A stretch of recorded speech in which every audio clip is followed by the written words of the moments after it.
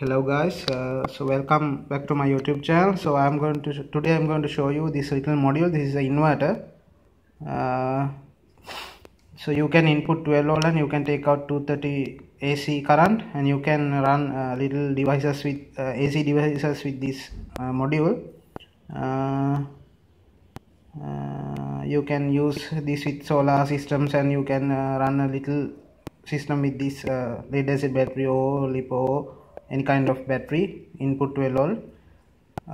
So you can take different voltages. If you input 12 volt, you can see here A, B, C, D. So if you solder via here A, then you solder via B, then you get a different voltage. I'll put those things in the description box.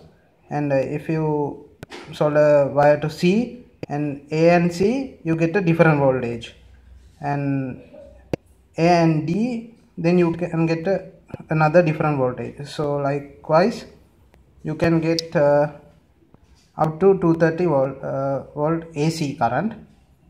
So I'll show you a small demonstration using my 50 watt flashlight. So stay with the video so you can see how this works. So stay with the video. So guys, this is how I connected my flashlight with this little inverter module. So you can see here. If you need this one, you can order from aliexpress, or you can find any electronic shops. So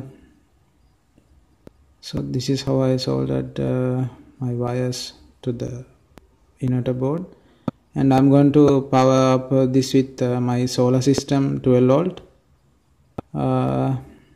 So guys, this is how after I powered the module with 12 volt, it's working properly, like when we give main power supply to this flashlight. So this is my solar system 12 volt 200 ampere battery, and I'll show you how many amperes it is taking to work.